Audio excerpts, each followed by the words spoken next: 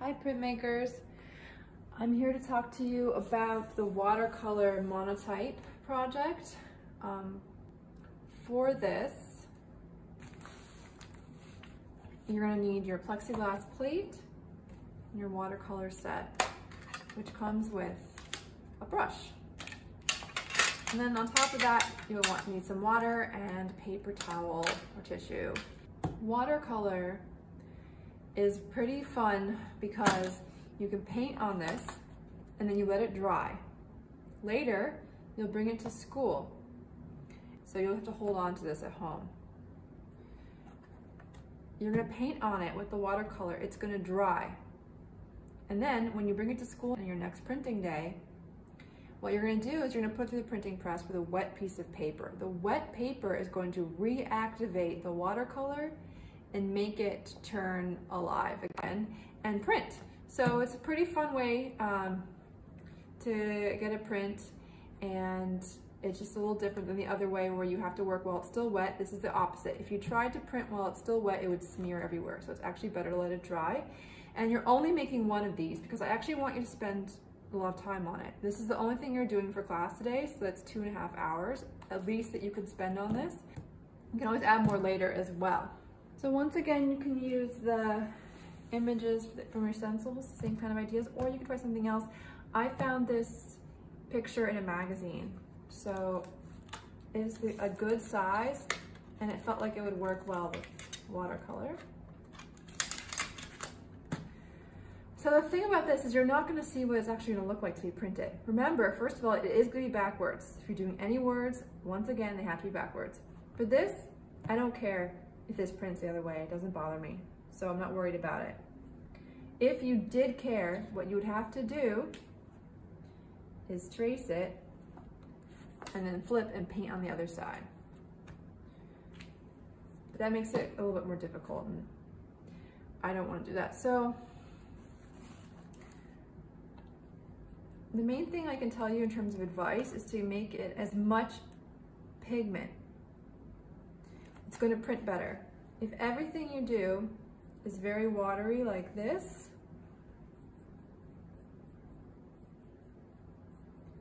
then it's going to bead up a lot. See the beads? So you kind of have to like build up layers to get more of a flat.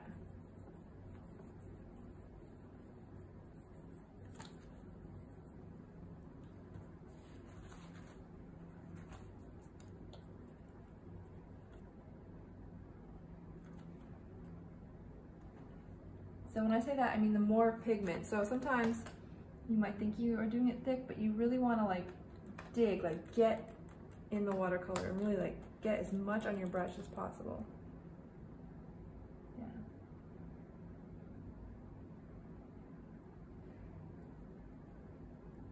And just sort of build it.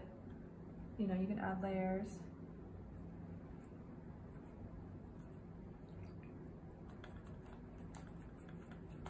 And you want to keep your colors clean. You want to clean your brush between each use, otherwise everything's going to turn brown. So I'm going to get even more pigment, as much color on there as possible, because then it'll be more vibrant when you print it. If you want to know what it's going to look like, you can get an idea by putting white underneath it. So every once in a while you can switch it just to see how it's going. Anything you want to stay white, you just leave it white of the paper. I would recommend, rather than using the white paint. The white paint is good for mixing, like if you want to mix with the blue.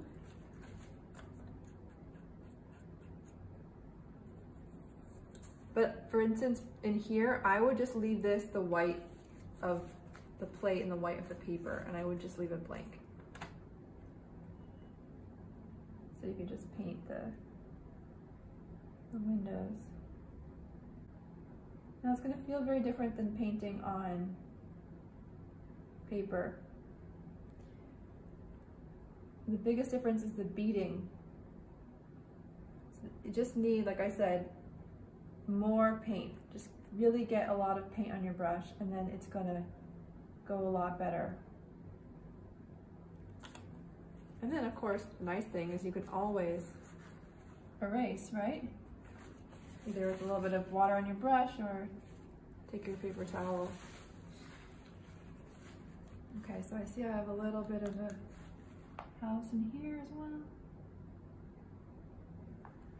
All right, so I have a lot of work left to do on this guy, of all the trees. So like I said, take your time, build it up.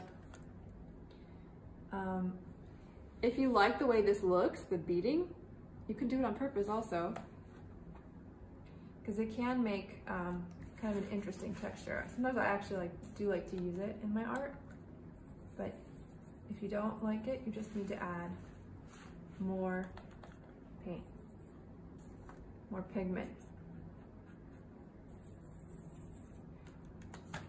See how the white is getting full of color? Let's try to get as much of that off as possible. You can even take a little bit of talent, you know, well.